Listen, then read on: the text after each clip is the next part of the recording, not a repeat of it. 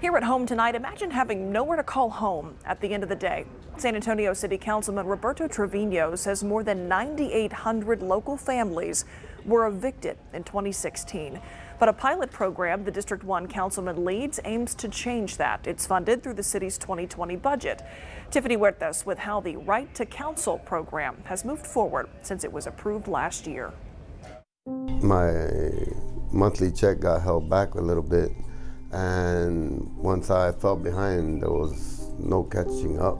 Armando Vargas says due to his epilepsy, he can't work. He says his last disability check from the government was held back a couple months ago, and it turned his life upside down. It was just a mistake they made, and they made me wait, and after that, you get hit with late charges and all kinds of other stuff. After falling behind on rent, his family was evicted from their East Side home.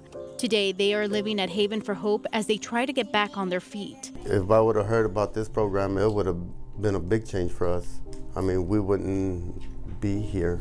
We'd still be living in our neighborhood, making barbecues for my kids. Armando is referring to the new Right to Counsel program led by District 1 Councilman Roberto Trevino. The program aims to protect renters who have fallen behind on rent and are fighting eviction. For those who can't afford their rent, it's impossible to pay for legal services that would help them fight possible eviction.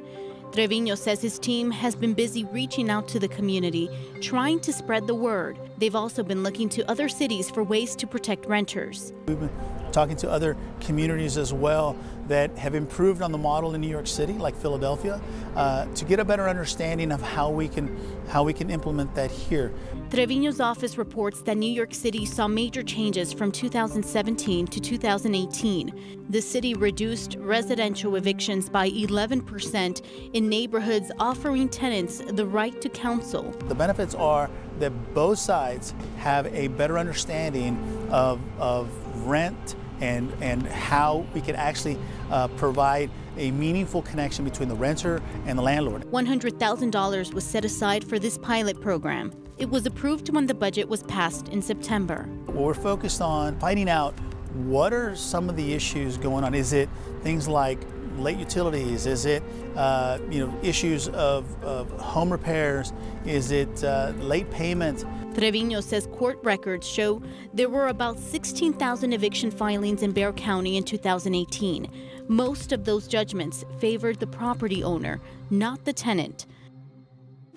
To implement this program, the Neighborhood and Housing Services Department will partner with Texas Rio Grande Legal Aid, a nonprofit law firm.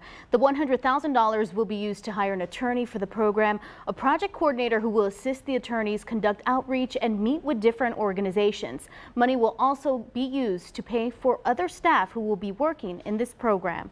Myra?